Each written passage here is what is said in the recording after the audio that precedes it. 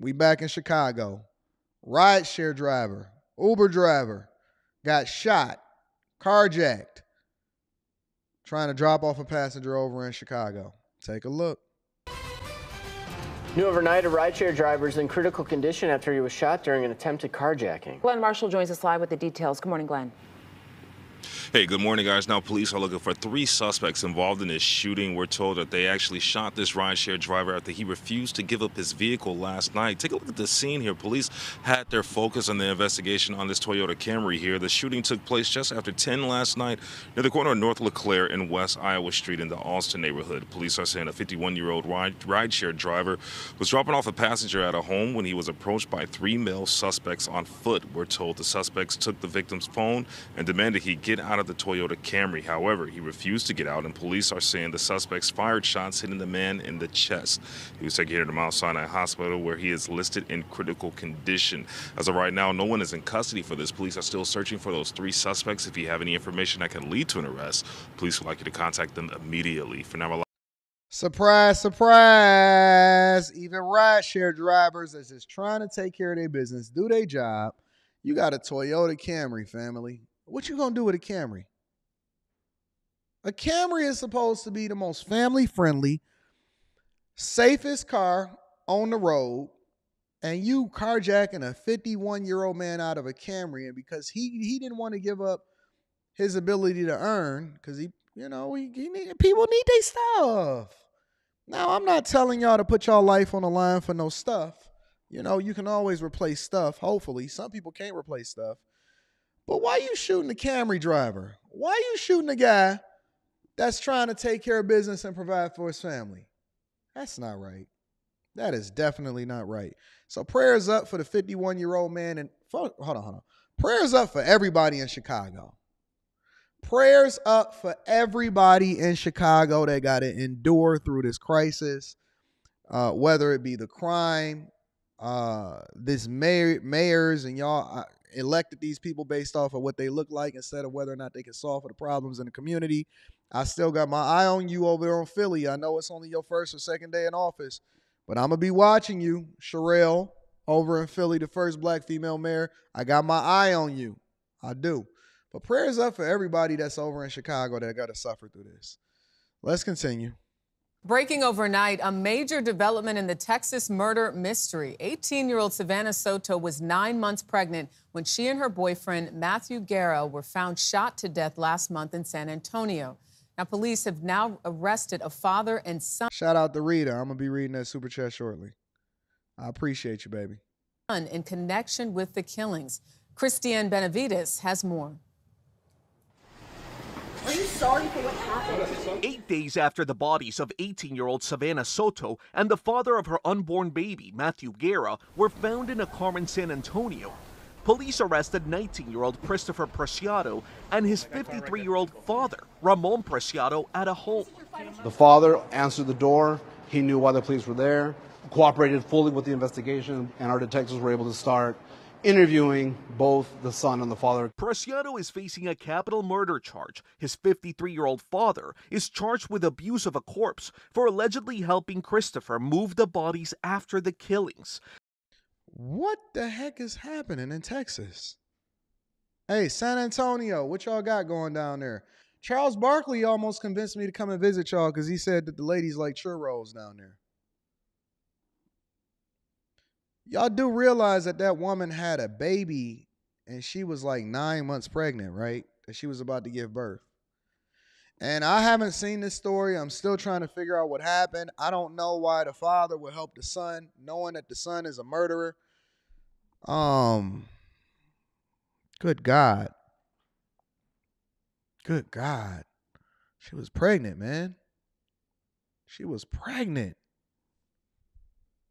Police say the pair was killed somewhere other than where they were found. Soto and Guerra were reported missing the week of Christmas. Soto was scheduled to have her labor induced on December 23rd, but her family says they couldn't reach her. The two were found shot dead in their car on the afternoon of December 26th, but police say the murders were carried out the night of December 21st, just before midnight. One of the key pieces of evidence that we did collect at the scene was Savannah's cell phone. That information, authorities say, helped pinpoint the location of the suspect's vehicle, this pickup truck seen here on surveillance video, close to where the bodies were found and a few days before they were discovered. Yeah, that's that fat daddy. That's that overweight fat daddy walking in his pickup truck. Y'all do realize that cameras is everywhere, right? Let me for all of you crime committing bad people in society, let me just say this. Things are changing. And I remember when people used to advocate against cameras going up on the poles and cameras at the traffic lights and all of this. And they would say, oh, no, it's an invasion of our privacy. No, it helps us catch you when you're doing things that you're not supposed to do. And so they triangulate your position based off of your cell phone that pings off of certain towers at certain times because they can know and they can see and trace back where you was. And then that's when they start to pull the cameras because it's all uploaded into the cloud, and that's where your tax dollars is going. I'm okay with that. I'm okay with that part. And then they able to see you on different cameras going into different places. They even able to pick you up off of Ring cameras, off your houses, and they know what's going on. So while y'all out here committing crimes, I'm so thankful that y'all getting caught. But y'all do know that crime is different. Like, you can't just commit a crime and that be it now. They got you in HD. Moving bodies, what time you did it. They know exactly what time that the corpse died. They're going to do an autopsy. You can't fake it. You're not getting away with that type of stuff the way that you used to in yesteryear. Police also revealed a possible motive related to the murders. It appears to be a narcotic-related deal that went bad. First, there it is. There it is. Every time you start getting involved with people that ain't doing things right, be careful. Listen, ain't no more good people. Good is defined by your actions. And there it is. You got caught up in a deal going wrong. And so he wound up taking you out and he took the girl out. She probably was a witness to it. She probably was with him. She probably knew where he was going. And so he had to take them both out. Baby, unborn baby, never going to be born. Father now implicated because the father then helped you get rid of the body. So daddy going to prison. Baby ain't never going to be born. Girlfriend is probably not even a part of it. Wanted to be a hot girl and get involved with a dude that was having a money phone up to his ear. He gone, she gone, baby gone. They going to prison. Daddy going to prison. Everybody gone. Everybody got to suffer. Now everybody gone. Family was expecting a newborn baby around Christmas. And now everybody's suffering. Shout out to y'all. Let's continue. Oh, Las Vegas. Y'all crazy. This is the shocking moment a man attacked a Las Vegas judge in her own That's courtroom. crazy, bro. Clark County District Court Judge Mary Kay Holthus was in the middle of sentencing 30-year-old Dio Brereton to prison for attempted battery for substantial bodily harm when he unexpectedly jumped over both the defense table and judge's bench and tackled her. Court officials and attorneys jumping to the judge's aid. All of it caught on this courtroom video. Is she okay? A court-martial appearing injured as officers eventually subdue the defendant while helping the judge get back to her feet before escorting her out. Y'all The terrifying monsters. attack, just the latest security scare for judges nationwide. Last year, a man shot and killed a state judge at his home in Maryland after the judge ruled against him in a child custody case. While in 2020, there was a horrifying attack in New Jersey where a disgruntled lawyer targeted federal judge Esther Salas, showing up at her home, shooting her husband multiple times and killing her 20-year-old son. Is it that bad out here? I didn't know that y'all was targeting judges like y'all was the mob.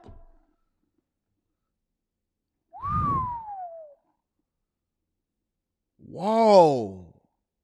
Whoa. You telling me don't run for judge in Detroit? Because I'm going to be sentencing everybody. I know everybody going to be mad at me. If I ever become a judge, maybe that's what I want to be. Maybe not after seeing that dude leap up over there like he Carl Lewis. I was thinking about becoming a judge. Everybody going to jail. No sympathy. No. You know how it's that one guy, it's like a really nice judge and he always giving people a slap on the wrist or he's always, doing a nice thing. I'm the opposite of him. You going to jail. Oh, man, we got Judge Anton Daniels. Everybody going to jail. You knew him? Jail. Oh, you thought that you was going? Jail. Listen, guys, I'm going outside of the guidelines. That's going to be my tagline. My tagline is going to be, listen, guys. So I'm going outside of the guidelines on this one. Wait, Judge Anton. You know that we negotiated with the prosecution and yeah, but I don't think that they actually gave you you got a good lawyer, but I'm going to go outside of the guidelines. Outside of the guidelines time. That's my name. Sentences people to the maximum is my game. Oh, you thought that you was getting out early? Well, you know what? I do know that you probably going to get out for good behavior. So we're going to tack another 10 years on that just to make sure that you serve the full sentence. And I order you to the maximum facility.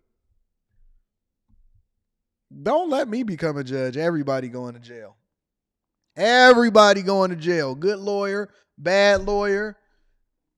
Oh, you going to waste my time, huh? See, that's why I don't need to be a judge, because I would need maximum security. I don't want nobody jumping over the bench to come and get me. Judge Salas told Savannah about her efforts to help better protect the personal information of judges in a law named after her son Daniel that has since been passed. What are you hoping will happen now? What I'm hoping will happen now is that we will expand these protections nationwide. This is a matter of life or death. Wednesday's incident now raising new questions about security in courtrooms. In a statement, the Las Vegas court saying, "We are reviewing all our protocols and will do whatever is necessary to protect the judiciary, the public, and our employees." You know what they doing now? They moving everything online. Real talk. They not having nobody come in the courtroom.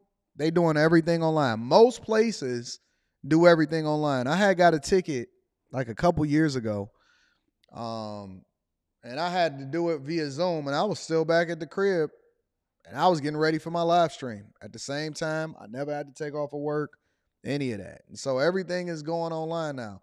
I don't have no sympathy. Oh, you the one that was online asking for reparations. Put an extra 3 years on this sentence for him to think about what he had to say to me. Anton, you should recuse yourself from this because you know that person. Oh, no, I remember him. Come on over here, Cletus. Come on, Cletus.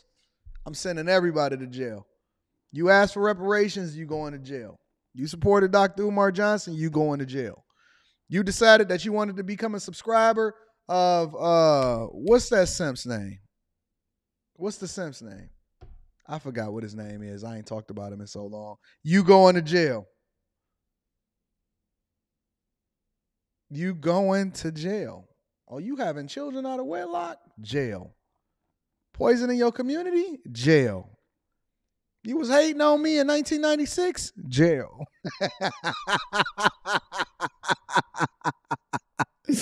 Oh, you look like your daddy, huh? Jail. All right, let me read some of these super chats. I can't be out here in these streets. It's too much going on, and I want to make sure that we get to the rest. Boyce Watkins. You follow Boyce Watkins? Hey, somebody pull up his algorithm and let me see who popping up on his algorithm. Watkins? Jail.